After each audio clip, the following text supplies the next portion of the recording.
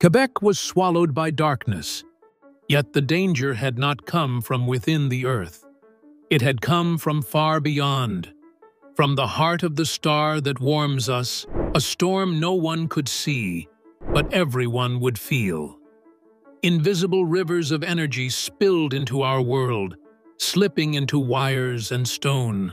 For 9 long hours, millions faced the quiet truth. Our power is never truly our own. And in that silence, the world learned how fragile its lifelines could be, how a single breath from the sun could bend and break the systems we believed unshakable. The arrival of the storm. It began with a cluster of sunspots moving slowly across the surface of the sun.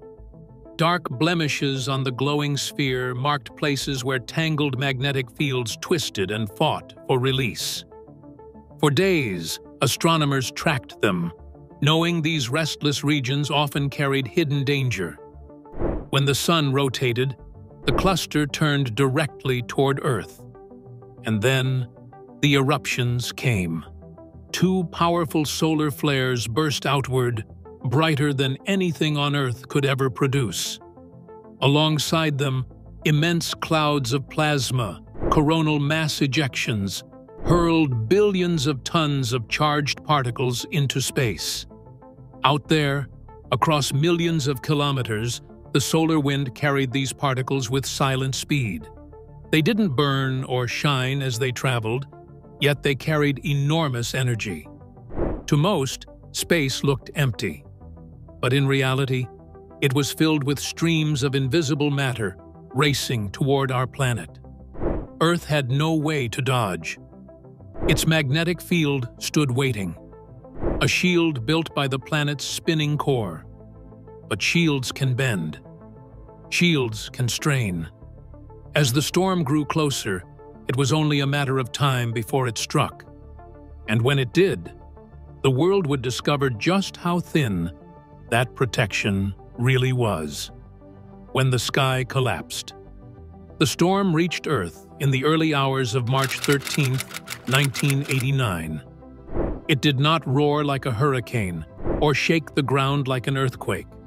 Instead, it bent the invisible lines of our planet's magnetic field. Those lines compressed, twisted, and snapped back like stretched cords under sudden strain. As the particles poured in, they created electric currents high above the atmosphere. The auroras, normally silent curtains of color near the poles, flared with strange brilliance, glowing far further south than usual. Beauty and danger arrived together. But what lit the skies also crept down into the ground.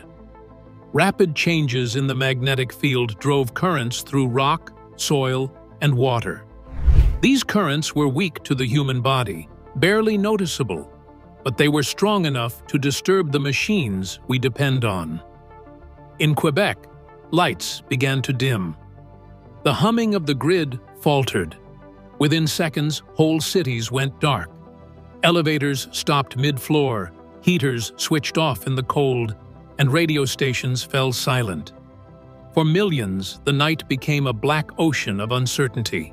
And though most did not know it then, the cause was not a broken wire or failed power plant. It was the sky itself. Fragile grids. Quebec was not the only place touched by the storm, but it was the place that broke first. The province sat on an ancient shield of hard rock that stretched deep underground. That stone carried almost no conductivity, which meant the storm-driven currents could not sink harmlessly into the earth. Instead, they searched for another path. They found it in the transmission lines. The long wires that connected power plants to cities suddenly became rivers for electricity that no one had asked for. It was as though the storm itself had plugged into the grid. At first, the changes were small. A few signals flickered on control panels. Warning lights blinked. But the system was already stretched thin. Power flowed across vast distances from hydroelectric dams in the north to homes and industries in the south. The stability of that delicate balance depended on special equipment placed along the way. These devices, called static compensators, helped keep voltage steady. They adjusted the flow of reactive power, smoothing out the rhythm of the grid. Yet, they were never designed for chaos from the sky. One after another, 7 compensators failed. Relays tripped, circuits opened, and the structure of the grid collapsed like a row of falling dominoes. Quebec plunged into darkness. The hidden nature of power.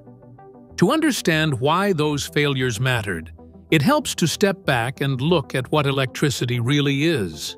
Most of the world's grids run on alternating current.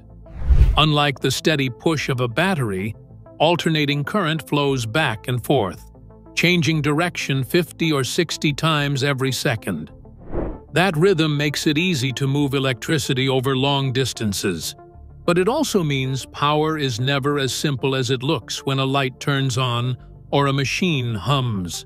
Beneath that steady glow is a constant exchange, a dance of voltage and current shifting together in time. Think of voltage as pressure, the push that drives energy through wires. Think of current as the flow itself, charges moving like water through a pipe. Resistance slows that flow, shaping how much energy reaches its destination.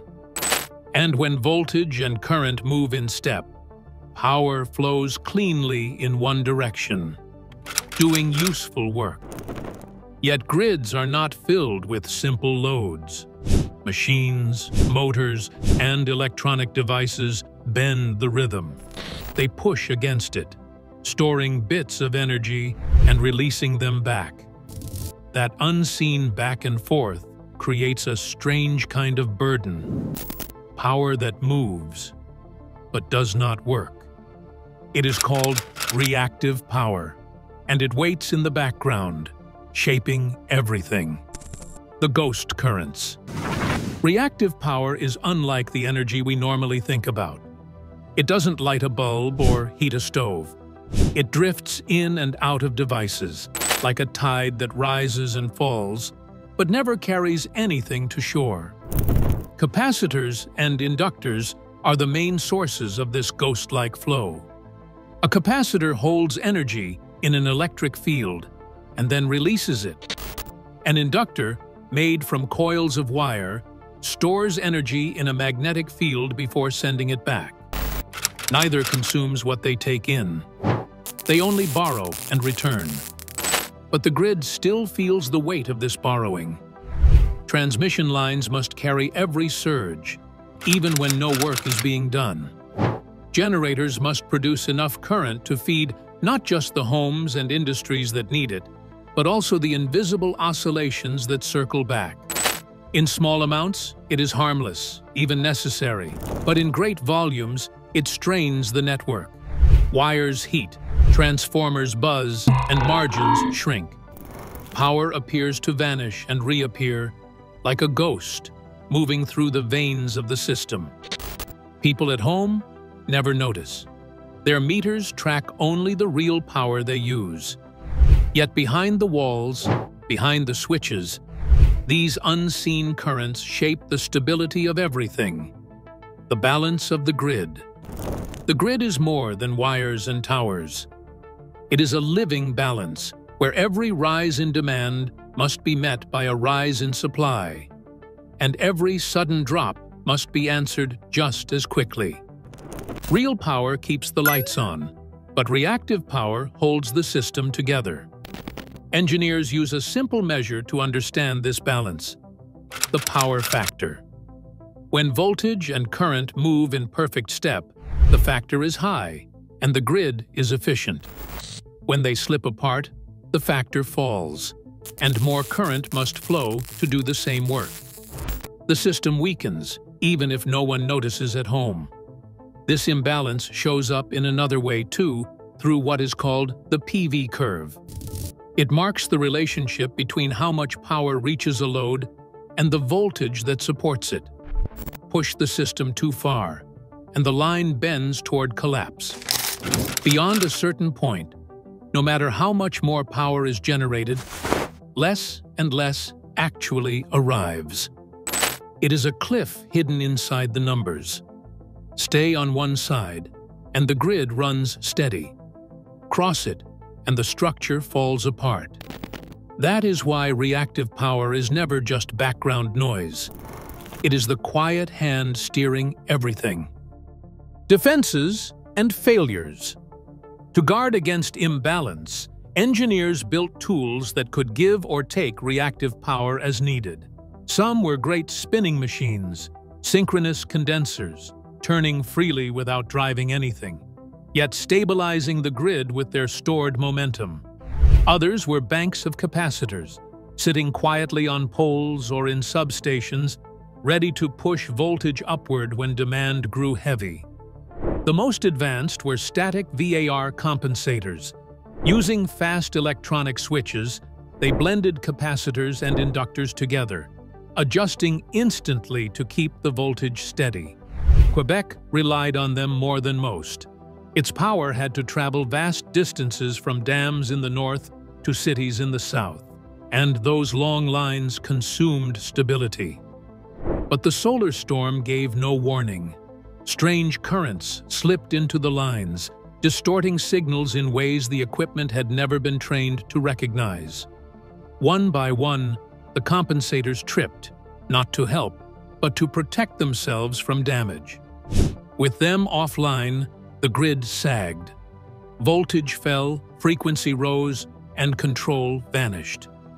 In less than a minute, the system unraveled. Quebec was left in the dark, not because of a fault inside its wires, but because the defenses built to protect it could not face the storm above. A blackout is more than the loss of light. It is the silence of machines, the pause of cities, the reminder that all our progress rests on fragile threads. In 1989, Quebec learned how easily those threads could be shaken by a storm born millions of kilometers away. The sun gives us warmth, but it can also remind us of our limits. As we lean more on renewable energy and vast grids that tie our lives together, the same truth remains. Stability is not guaranteed. Power is borrowed, and it can always be taken back.